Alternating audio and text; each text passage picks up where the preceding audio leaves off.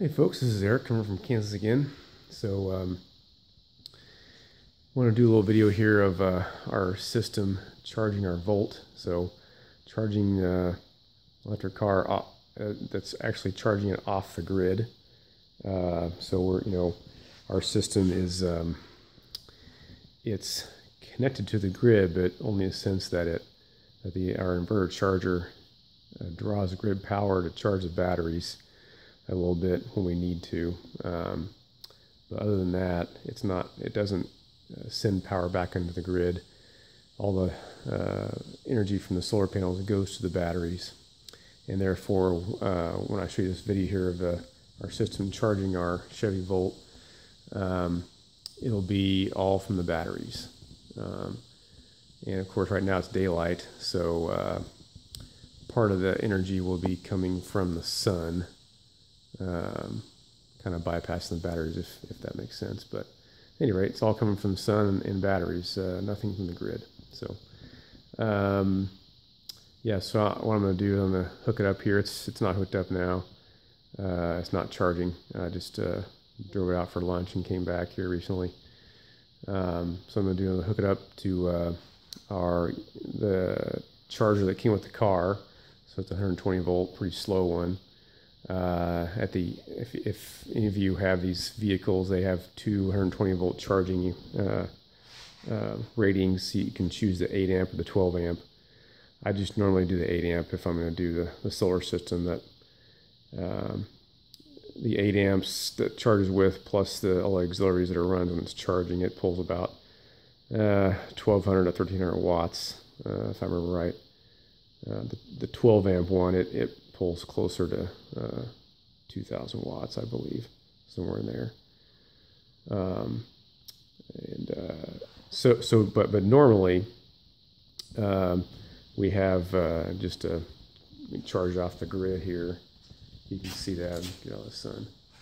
It's just a Clipper Creek charger I got off of eBay from somebody that had to give their car back or something like that.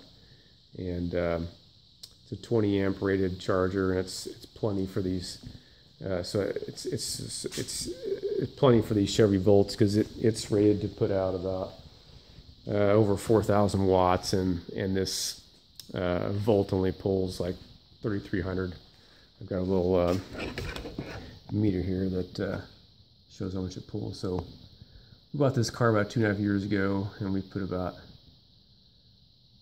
2.4 megawatt hours of electricity into it so far.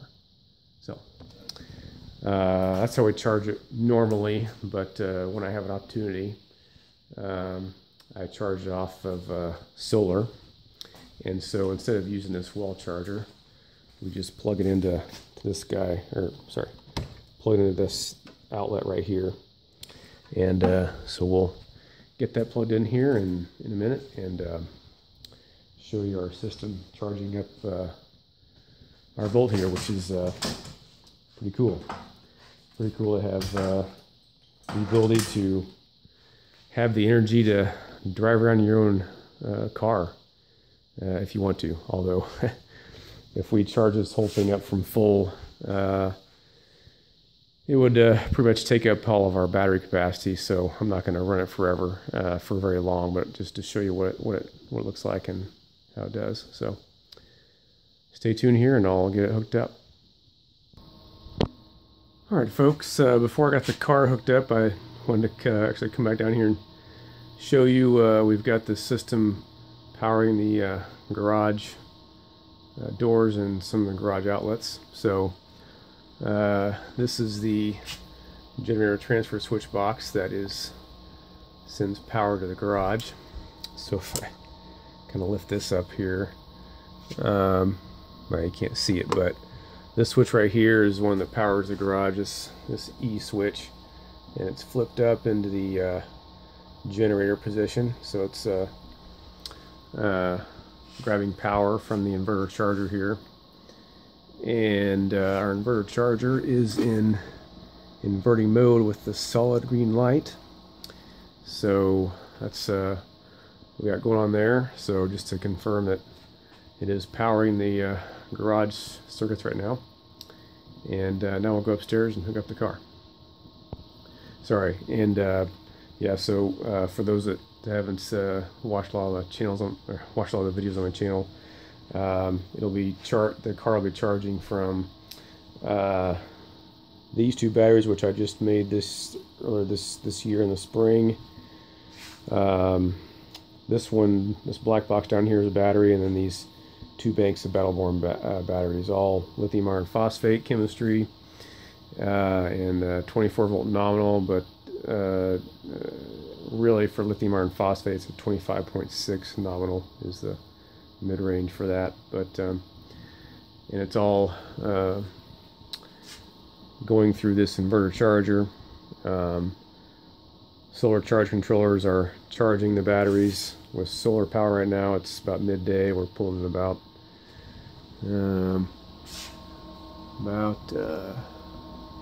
let's see, that didn't light up very well, 1300 watts or so. Hopefully you can see that. So that's about what the car will pull on 120 volt power on the 8 amp setting. And now we'll go upstairs and hook it up, and we'll probably start pulling a little bit of power from the batteries with efficiency losses, so the sun probably won't be able to quite keep up, but we'll be charging the car off the batteries. Whatever the sun pulls in and puts in these batteries is what the car will be charging off of. It won't be charging off the grid. So we'll go upstairs. Alright, I've got the 120 volt charger that came with our Chevy Volt plugged in. Got a green light, it's ready to go, but it's not charging yet because the cord is not plugged in yet. So go over here and plug it in. Got a yellow light or orange light. I'll go green here in a second. All right. Now it is charging off of 120 volt power, off of our solar battery backup system. So let's see. We had 12 miles of range remaining. Let's see if I can turn this on here. Here's some. I'll have some pumps turning on here. Let's see here, we used 6.9 kilowatt hours on my drive today. I won't charge that all the way up to full with the solar here, but just want to show you where it was at. So if you don't know these cars, what the battery capacity is of this vintage Volt, this is the first generation Volt. The usable battery capacity is about 10.5 kilowatt hours. So we got about 3.5 left to use. So that equated to that 12 miles you saw left there on the range estimate. So with that, depending on driving style, that can be anything. But I want to show you the actual battery capacity left in the battery.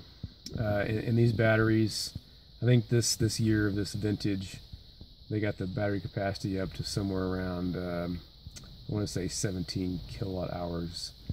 The very first Volts was around 16, and they changed the chemistry slightly at some point around 2013 and upped it to I don't know, like 16.8 or 9, maybe 17, something like that. So, but I think they may have kept the usable capacity around. Well, no, they upped the usable capacity also. So the usable capacity is around 10.5 kilowatt hours. So you can see General Motors was very concerned with the life expectancy of these batteries, and actually found out that they could increase the usable capacity quite a bit more.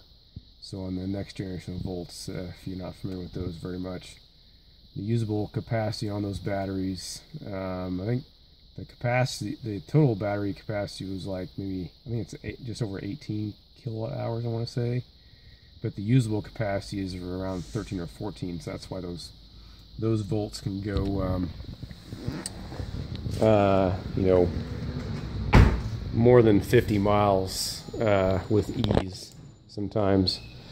So that makes those next generation volts are kind of tempting, but you know, this is what we got. And sorry, there's a trash truck going by. But anyway, so now we'll go inside and show you the our system charging it. Okay, so we were pulling about 300 watts there before I turned the volt on, and sorry, my focus on this phone is not cooperating. Wow. Okay. Well, that's terrible. Okay, there we go. So now we're about 1300. So I guess it's pulling about 1,000 watts at the 8 amp setting. But it's probably not running a whole lot of accessories in the car right now because it's pretty mild, or relatively mild outside. It's not having to run the heating elements to keep the battery warm, or fans to cool the battery yet, at least. So anyway, it's pulling 1,000 watts approximately from our batteries. And actually, that the inverter charger is putting out to our house to charge the car. Actually, from the batteries, we're pulling. Let's see here, I went too far. I guess it's not going to tell us. So we can get it from this. So we're pulling about 300 watts from the batteries, and our solar is putting out about 1,300. So we're pulling about 1,600 watts total from the system. So yeah, we're pulling about 1,300 watts from the batteries to charge the volt that's only pulling 1,000 watts. So that kind of gives you an idea of the efficiency losses there to run the system. So the inverter does have, depending on the load of the inverter charger, it does have I think the highest I've seen it run right now is in the mid 80% range in efficiency. I think the 90-94% efficiency range for this inverter charger is probably toward the upper end of its capacity, you know, closer to 4,000 watts. But anyway, so yeah, we're charging the volt on battery / solar power, and just wanted to show you that we can do that. It's pretty fun, and hope that helps in understanding, you know, what you need to charge one of these cars. You know, you don't need a huge battery bank, but you know, it helps to have somewhat a large battery bank to do that. And yeah, so hope you enjoy that. Have any questions, let me know in the comments, or any suggestions, and we'll continue to give you updates on our system and what we see that it can do. So grace and peace be with you. Bye for now.